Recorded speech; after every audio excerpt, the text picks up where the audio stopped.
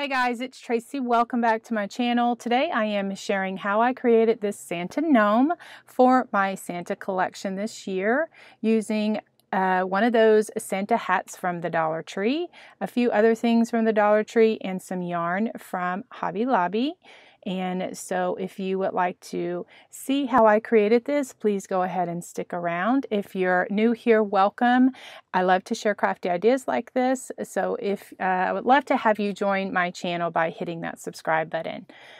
These are the supplies that I used. Some fleece. I was not fortunate to find any of the scarves at my Dollar Tree. I don't think that they came to Texas. I'm going to stick with that because so many I have visited Dollar Trees and I cannot find any. Anyway, so I bought some, just cut off the yard from Walmart and made the little hat for that. For the beard, I'm using some of this yarn from Hobby Lobby. I'm using the polyfill batting to bulk up my little hat. I used an ornament for the nose and some foam board to kind of tie everything together.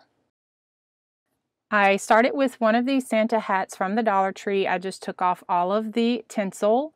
I didn't worry about the nubs around the edge or anything. I just covered all of that up and covered this with fleece. To bulk it up, I choose to use some of this extra loft batting, just quilt batting, and it's just the small, and it just gives some stability to my little project. So for my fleece, like I said, I was unable to find any of the scarves at the Dollar Trees that are near me, so I just covered this with a little fleece. I just cut it for the shape of that. And then I have this foam board that I just traced the hat and just kind of fussy cut it around, and I just painted the back and the front because that is what is I'm going to glue everything to, for my little gnome. For the nose, I'm just using an ornament from the Dollar Tree, and I'm just going to glue that right there underneath his hat. This is the yarn I decided to use. It is from Hobby Lobby. It's by Yarn Bee Showstopper. Sleepy Sky is the name of it, and I just thought that it looked really good because I liked, Santa to have a gray beard. Anyway, so what I did is I just took that yarn and just tied a knot in it and then just cut it off, and then I'm going to glue those knots onto my foam board to create the little beard for Santa.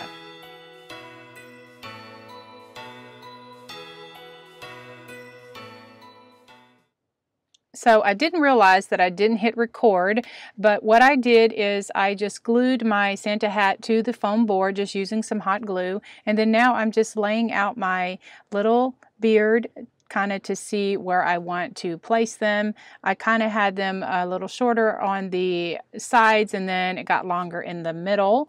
And then also I just hot glued the ornament to the foam board, and then I should have put it a little bit underneath his hat, but I forgot to do that. So if you do recreate it, make sure that you cover the nose a little bit more with the hat. That's one mistake that I made that I wish, but I already had everything glued down, but it's all right. It's a learning experience. Anyway, so then now I am just going to just put the like Santa beard and then hot glue everything down.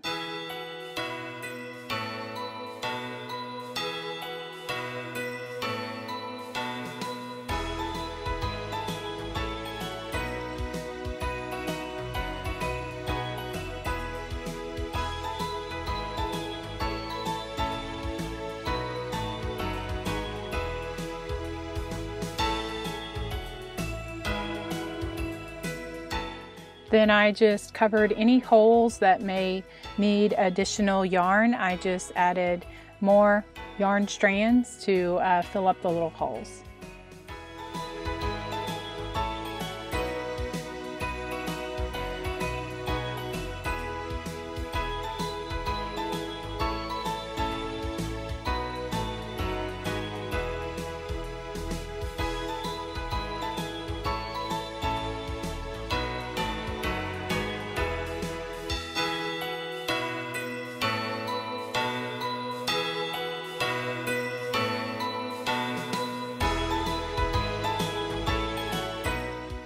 To make a hanger for my little Santa gnome to hang, I have just some wire, and since the backing is foam board, I'm just punching some holes in there and gonna slide that wire in the back, and then to kind of cover it up, I will cut a piece of felt and glue all of that down.